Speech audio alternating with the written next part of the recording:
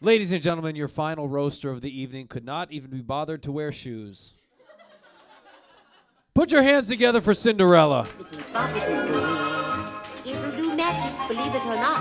Bibbidi-bobbidi-boo. Now, This is the weirdest Real Housewives episode I've ever been on in my whole life. Why are we all so mad? We got rich husbands in the end, didn't we? Be quiet.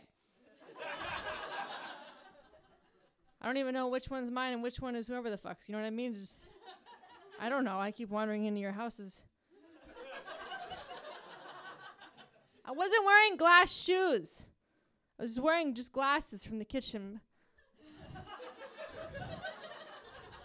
But thank you for glamorizing the story.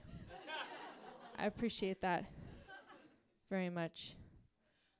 I like Aladdin. He's one of the poor guys that got a woman in a Disney story. That never happens. But they made it realistic. They're like, he's going to be poor. Give him a vest. Give him long hair. Give him jewelry. Johnny Depp that shit. Be fine. They'll love him. And then what happened in the end, right?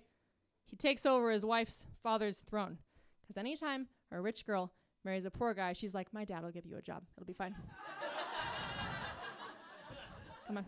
It's fine. It's the only way they really put up with it in the end. Why do you guys keep making fun of me for being drunk? Isn't that how we all found our husbands? I thought we were all the same club. I thought we were all, you know what I'm saying? We were all there. We all went to the front and we're like, I'm poor. Here's a tit. Let me in. And then we found the gray goose, and then we found our husbands. A lot of evil queens in Disney movies just want to take the youth and beauty from the princesses. Ursula, Maleficent, or whatever. It's a warning story. Botox is a necessary evil, okay? If we didn't have it, the housewives in Beverly Hills will come out of their homes for the first time in 5,000 years. And they would come down and they would kidnap women from clubs and steal their fucking faces. You know what I'm saying? Just let them have with the Botox. You know what I'm saying? I'm too drunk for this. Why are you guys all so sober? I thought we were all drinking Chardonnay together on Mondays. What is this? And you're all so... There's always like a rich prince, and like there are also rich princesses that like want to bone him in the movie, you know what I mean? But he doesn't want them. He's like, no, I want a thirsty bitch. I want someone that will appreciate me beyond the stick. She's never gonna go anywhere, you know? He's not someone from money. They know how to. Now that I'm a princess, I have to do like charity work and show up at things sober. I don't, but I'm supposed to, you know.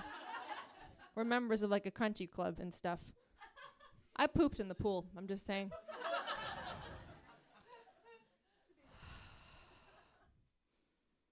All these princes do coke. They don't really know what we're like when they meet us for the first 3 years, you know what I'm saying? We meet them in that phase, and they come out of it, and I've like put on 15 pounds. I don't know what else, Pocahontas. I guess John Smith was the one that shared the first story of Pocahontas. He came back from America to England, and he's like, I hooked up with this Native American chick, and her dad tried to kill me, but she saved me.